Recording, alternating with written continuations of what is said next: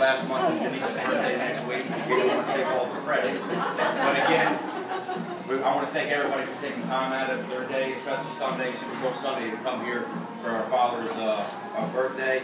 You know, 10 years ago we had a 70th birthday party for him. Some of you guys attended that. This year, about a week ago, he said, make sure you don't tell everybody and don't have people come in. And I kind of said to him, I said, well, we've already planned. This was Monday, 5 days ago. We've already planned it. Do you want me to call everybody and cancel? He's like, yes. The modest guy that he is, obviously, I didn't do that. So for his 90th birthday, I had to come up with something very tricky. So we're going to have to figure that out. My father has touched everybody at this table one way or another, directly or indirectly. Indirectly, I guess if it wasn't for my father, I wouldn't be here, and the Anderson family wouldn't be part of our family. Same for the Harbaugh family wouldn't be part of our family if obviously I wasn't here and Denise wasn't here. Everyone else at this table here, one way or another, you know that my father has helped you do something. And boss the job. Always the boss of the job. Cliff Wilson knows that pretty well. Cliff, you work with my father. Who doesn't know that? But if anything's going to get done, you know it's going to get done right. And it's going to take 4 hours longer. But it's done right.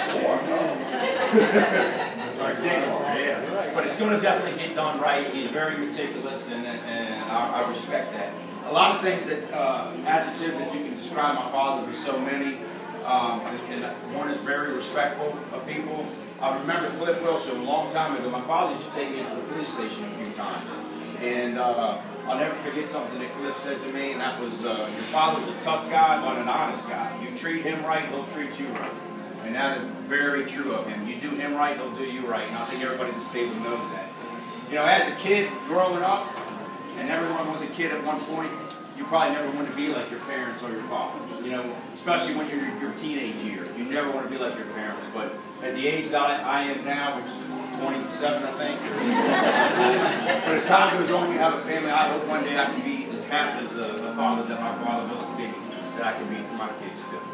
So I want to thank everybody for being here and enjoy. We're going to sing Happy Birthday now and cut the cake. Thank you. Thank you.